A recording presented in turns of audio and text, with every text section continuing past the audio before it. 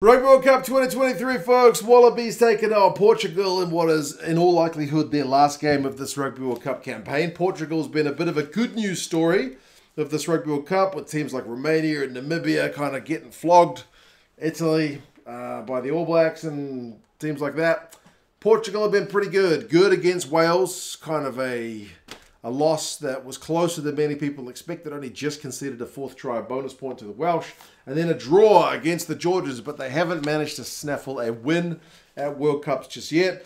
To say Australia's been disappointing is a bit of an understatement. Obviously, they didn't pick a bunch of their veterans for this campaign. They have been without Will Skelton for their last game, without Tupou for their last game, and such is the case with this one too. So yeah, one last throw of the dice. See if they can go out with a win. We'll go through some squads, some stats, predictions. You guys can let us know your thoughts. There's no history between these sides. It's the first ever meeting. So that's a little bit of history in itself for you guys who like that kind of thing. When teams get to play each other for the first time, I always find it something a little bit special to get that kind of groundwork laid. But for Australia, when they've gone with their lineups, they've... I wouldn't say it's a history-making Wallaby side, but it is a changed Wallaby side, which is giving at least a few guys a little bit of a taste of that Rugby World Cup experience. Some of the guys who haven't yet been in the squad just yet. The front row, though, is the same. Gus Bell, Dave Porecki, and James Slipper. Same. James Slipper actually looked the better of the two tight heads scrummaging, even though he's a bit of a... he's not really a specialist. He's kind of a part-timer as a tight head. With the absence of Tupou, they've been forced to play Slipper there, but he looked good against Wales last week. The Aussie scrum kind of seemed depowered when he went off. Frost and Arnold are in the second row, and Frost is kind of one of the good news stories about this Wallabies campaign, I would say. He's looked really good, especially at line-out time, which is one of his key areas. Tom Hooper, Fraser, McReight, and Rob Valetini, that's the back row. So Hooper switches to 6, McReight's up from the bench, and Valetini continues on at 8. Those are the Aussie 3 top tacklers at this World Cup. So there's a lot of tackling in that back row. McDermott and Donaldson, 9-10. Kind of an attacking 9-10. I mean, McReight, he's a back rower.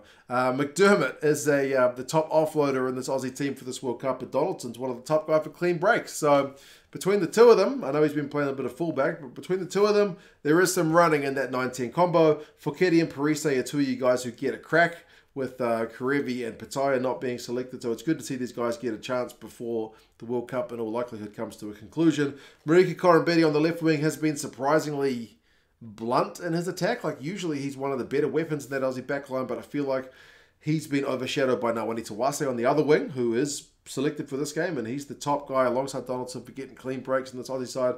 And then Kellaway is there at 15, so second game in 2 weeks for him. Bench-wise, Faessler, Schoupp, and Faessler are the front row replacements. That's the same as last week, same with Leota. As your lock cover, Josh Kemeny gets a crack, so he comes into the 23. Good news for him before the World Cup is done. Fines-Leleiwasa likewise, and then Gordon and Vunivalu will come up from the bench. So it's a mixed lineup for the Wallabies. For Portugal, man, and as I said, I've been pretty impressed. They've looked pretty good for a side which I virtually never get to see play. I do feel like they've been one of the good news stories. They've kept things pretty stable. They've brought in David Costa, though, a loose head prop, so he is one of the changes to the 23. Otherwise, hooker and tight head are the same. Jose Madeira has been there in the second row. One of the more impressive players in the Portuguese lineup. Good in the air as well. Good tackler. They've brought in Bello up from the bench alongside him in the second row. David Wallace and Thibaut de Freitas likewise come into the back row at 6 and 8 from the bench last week. Nicolas Martins continues on at number 7, and I can see why, because he's Portugal's top tackler. So he's been getting through a lot of work and is actually pretty useful on the carry as well. Same 9-10 combo. Portela, the number 10. Got a pretty tidy offload on him too. Got man of the match against Georgia in that draw. Appleton and Betancourt continue on in the midfield. But Storti is probably the man of the moment. 2 tries against Georgia. 4 clean breaks in this World Cup. Looks like an absolute lethal weapon out on that right wing.